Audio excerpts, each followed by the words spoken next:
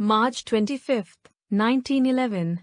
The Triangle Shirtwaist Company was located on the 8th, 9th, and 10th floors of the Ash Building.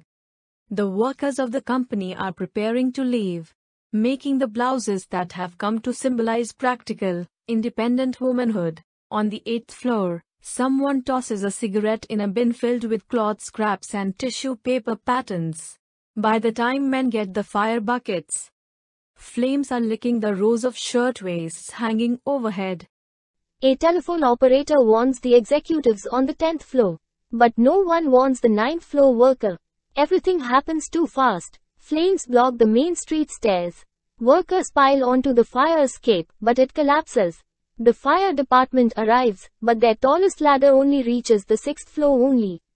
When police count the bodies, they find 146 people dead on the street or charred on the factory floor.